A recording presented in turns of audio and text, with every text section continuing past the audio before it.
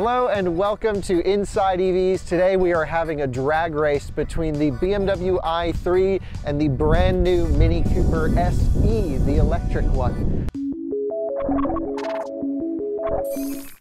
So Tom, tell us about the Mini. So on paper, I should win because we have the motor of the BMW i3S, which is more powerful. It has 181 horsepower, 199 pound-feet of torque. That BMW over there has 170 horsepower, 184 pound-feet of torque. The vehicles weigh about the same because while the i3 BEV weighs less, this i3 has the range extender, which adds about 300 pounds of weight, equalizing the rate. I believe the weight of these two cars is within 50 pounds. Yeah, they're almost identical. So I mean, this should be a good race. And the other thing to note is the Mini has a bigger battery pack, 29 kilowatt hour usable. This is like 18 usable. Yeah. Right? When it was new. Right, and so both cars are completely fully charged to 100%. They've been driven today and driven hard, so they're all warmed up. They're all warmed up. Optimum temperature. It's about 60 degrees out. Right, we have no headwind. It's a side wind going down the straightaway. I don't know. I think the Mini will win. I mean, I think the Mini feels more sprightly, but what do you think? Being a BMW i3 owner, I owned an i3 Rex just like this, but then 2 years ago I got the i3S, and to me, I think the i3 is going to win, but it might be because my feelings are skewed towards having the i3S, which was more powerful. So I'm not sure now, but if I had a bet, I think the i3 is going to win. Well, what this is really a case of is front-wheel drive versus rear-wheel drive. Will the Mini spin the tires off the line? I don't know. I haven't launched it yet, so I'm not sure. My plan, because this car does not have a sport mode, is to go comfort mode. Well, that's as sport as it gets for that. I'll go dynamic traction control, because you can't turn it completely off. And I'm just going to mash the pedal as soon as the flag goes. What's your plan? I'm flipping it in sport mode, mashing the accelerator, and we'll see. Are you going to go dynamic traction? A little wheel spin? I don't know if that's going to help. I want to win, even though I think the i3 is going to win. Right. So I'm not sure. Wheel spin is not faster, but what can kill you is when traction control cuts in, it may not give you full power instantly. So it might be a little bit of a game. We might have to do a couple runs. Yeah, we'll see. But I think we're charged up. Let's go rip them down that quarter mile. All right, let's get the i3 set up. So I've put it in the sportiest mode, which is comfort. There's no sport mode unless you get an i3S. I'm going to go to settings, traction control, and dynamic traction control. The car won't spin the tires off the line, but I want no risk of it cutting in. All right, getting ready here. We're lined up, and this should be fun. I think he's going to take me, but I'm going to give it my best shot. I think he's going to win. Let's see. Oh, he got the jump off the line. I got him off the line, but I might have jumped it. I'm pulling on him.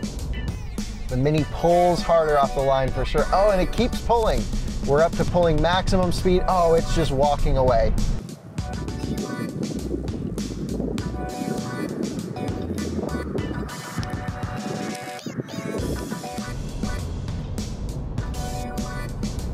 I'm beating him pretty badly at this point. Just walking away. Oh, but now we're at 80, it's the same. Yep. Jeez, the Mini takes it.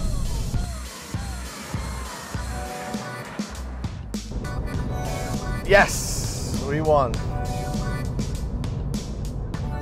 Beat him by a good portion. That wasn't even close. Oh, the little i3, it did well, it did well. We may have to grab an i3S to test it. This car has a lot more space. It's, you know, it's more sustainable than the Mini. The i3 wins in other ways. And because we didn't launch at the exact same time, we did another run. Take a look.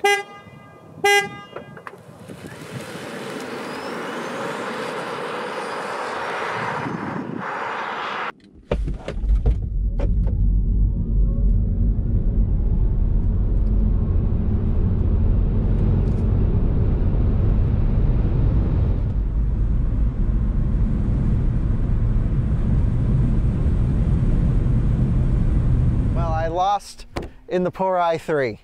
Yeah, I was a little surprised that this, you know, launched better, and it pulls more though almost the whole way. Well, that's the biggest difference. Yeah. I think, you know, on the first run we did 2 separate runs. Yeah. On the first run you had a slight jump, but even then you could tell instantly that the car just was faster. I was pulling from the you whole right time. Yeah. Only until we got to about 80 miles an hour or so did we even out. But you had a massive lead by that point. Yeah. But on the second run we launched identically. It was a perfect start. And the cars, I mean, I was looking right over at you until we hit 30 miles per hour. And both of these cars have limited acceleration off the line. The i3 is on the newer software to protect the rear axles. So an older i3 would have had the jump on the Mini. Yeah. So if you have an old i3, don't update your software because it's faster. You might blow your spleens and your rear motor, but you know, hell, it's Speed faster. comes at a cost sometimes. Yeah. And but yeah, they launched pretty evenly, but again, 30 miles an hour, this thing is just turned up to 11, and this is held back. So Absolutely, I'm surprised, even though that is the range extended version, so it's a little bit slower than the BEV.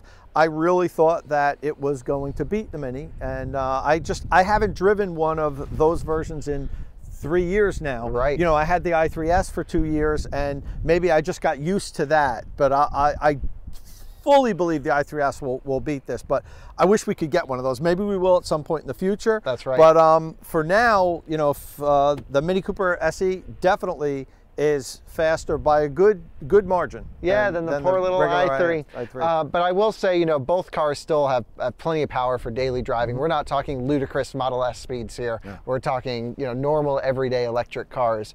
For what these were designed yeah, to. for what they were designed for. They're both for. kind of city cars. Yeah, but they're sporty. And they're pretty quick. They I mean, exactly. the biggest thing that I noticed was at 80 miles an hour, we were not neck and neck, but the acceleration was the same. That was pretty wild to see. Anyway, thanks for watching Inside EVs. If you want to see more drag races with electric cars and track tests and other fun things, road trips, full reviews, click that little subscribe button down below. Leave a comment as to what you'd like to see us drag race here at the Inside EVs racetrack, and we'll catch you at the next episode.